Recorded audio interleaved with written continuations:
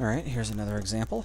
Here we have a system of equations. The first thing I want to point out with this system of equations is it is not in standard form. It's not even, well, it's kind of close, but it's not, the equations are not in standard form. So I cannot put this in an augmented matrix right off the bat.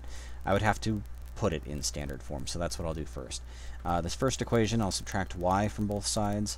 I end up with x minus y plus 5z equals -6. Second equation is 3x plus 3y, subtracting z from both sides, so minus z equals 10.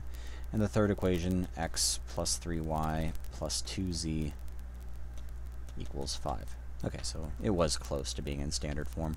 It just wasn't all the way there yet.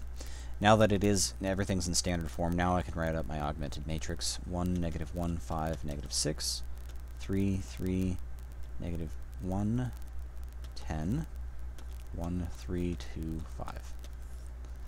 That's my augmented matrix.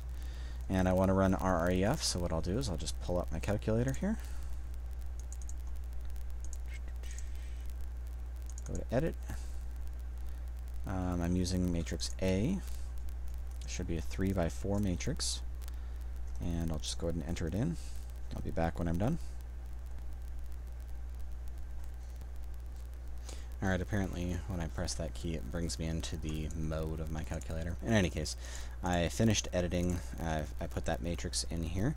I'm going to quit back out to my home screen. I'm going to run RREF. I can go track it down in the matrix area again, or I'm actually just going to press second enter twice because I just ran it right up there. Press enter, and you can see I get ones along the diagonal and zeros elsewhere on the left-hand side of this augmented matrix, and 1, 2, -1 on the right side. 1, 2, -1. So this is the matrix that it looked like.